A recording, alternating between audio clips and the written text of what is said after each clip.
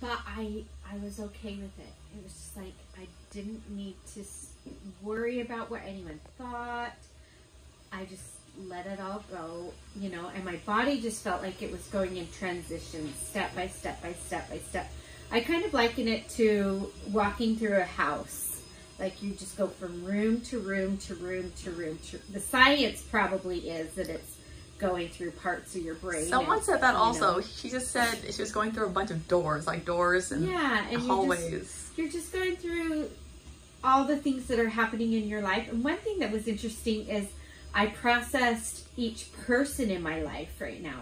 And I was filled with a lot of gratitude. Just a lot of gratitude.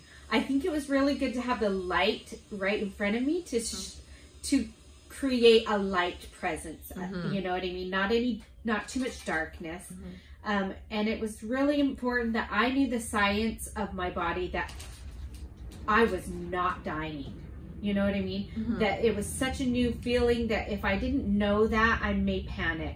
But to know that I had people around me that were monitoring me, which I couldn't feel, you know, and I was just so relaxed. No pain, but just enough to know that I was my body was still present. Yeah, a lot of people say they listen to music, and so when they feel like they're dissociating, the music grounds them. Oh and my heck! This they stay music present. playlist was and you were listening it to. went off. Oh no, it's right there. I think it was that one.